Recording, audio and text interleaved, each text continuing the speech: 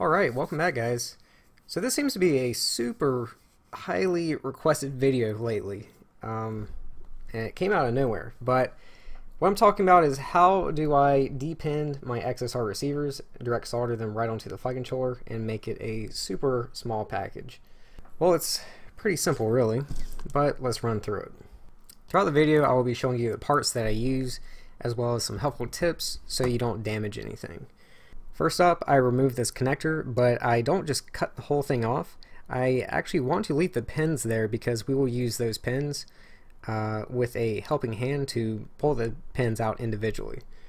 This will keep us from accidentally damaging the pads or anything like that. So what I'm going to do is just try to cut the plastic all the way around without cutting the pins. And this does take some time, but as long as you just be careful, take your time with it.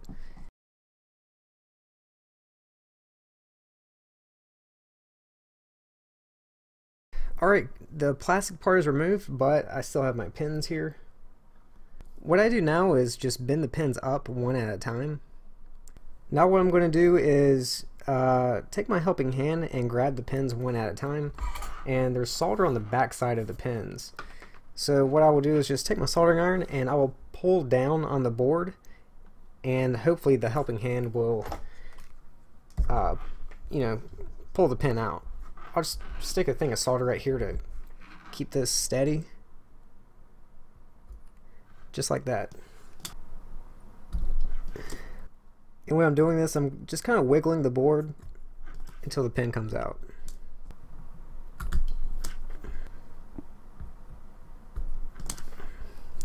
Alright, pins are gone. This part might be a little difficult if you don't have steady hands. So what I do is, basically what I'm doing is resting my hands on the table, and I'll be working like this because it helps me steady myself. If you forget what pads go to what, you can look on the back side of the board, and there's a diagram on the back side. So this pin right here is the ground, then we have power, then telemetry, then PPM, and then S-bus. I think on-screen displays have become so good that I have stopped using telemetry completely, so I won't be using this middle pin. And I also run S-bus, so that means I won't be using PPM. So I will only be placing 3 wires on this board, but you can place as many wires as you want. If you put a little bit of solder on the end of your soldering iron, and then you can just touch the pad, and that will tin the pad. If you're placing wires side by side, like this power and ground, this can become pretty difficult, but you can just put solder on the pads and then scrape your soldering iron back like that, and they won't be bridged. I don't know if you saw that, but when I put the solder on, they're bridged, but if you just swipe it, now they're not bridged. Okay, now grab some wire, and I will highly recommend silicone wire because the silicone jacket doesn't melt like those other wires with the plastic jackets, like the wires that come with the XSR. So, and you can get silicone wire anywhere really.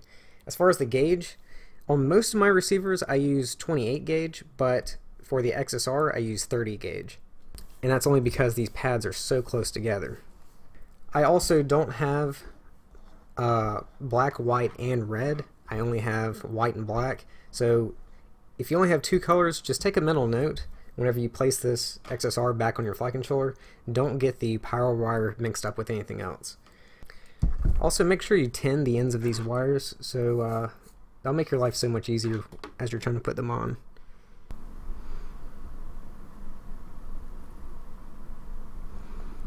Also, after every wire, I'm cleaning my soldering iron with either a wet sponge or wet napkin, something like that, because the cleaner it is, the easier it is it's going to be to solder.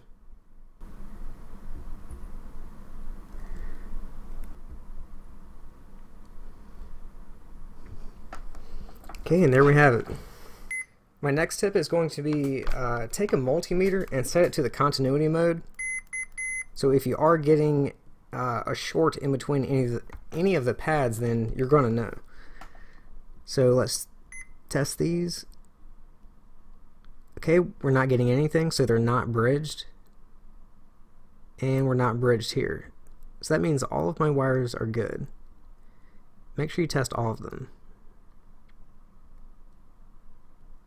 and that will keep you from frying anything once you apply power to it. For the XSR receiver, I use 18mm heat shrink. So you can just do a Google search for 18mm heat shrink and you should be able to find some. I'm going to cut it longer, or I'm going to cut more than I actually need because it shrinks. Alright, let's just pop it right in there.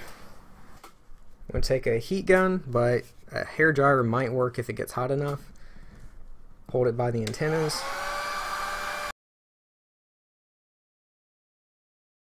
Okay, that should be good enough.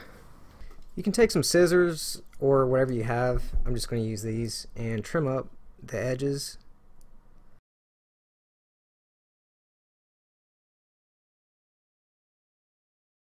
Okay, and there we have it. I know we didn't just make it that much smaller, but the purpose of doing this is, without that connector, for one, we're using silicone wires, which are a lot better. They're not going to break nearly as often. But you can also bend your wires at a sharper angle and direct solder it to your flight controller. I'm not going to do it in this video. You can just take a look at this and get an idea of what I do. The receiver itself is mounted to the flight controller with double-sided foam, or double-sided sticky foam. I'll leave a link to this stuff in the description below if you want to check it out. But it works great and it sticks like crazy. Like, this stuff does not come off. So you will not have to worry about your receiver coming off if you use it. But before I stick it to the flight controller, I take ceramic tweezers like this and I use that to solder my wires directly to the board. Once I have done that, then I stick the receiver to the board. So if this video helped you out, if you could give me a like.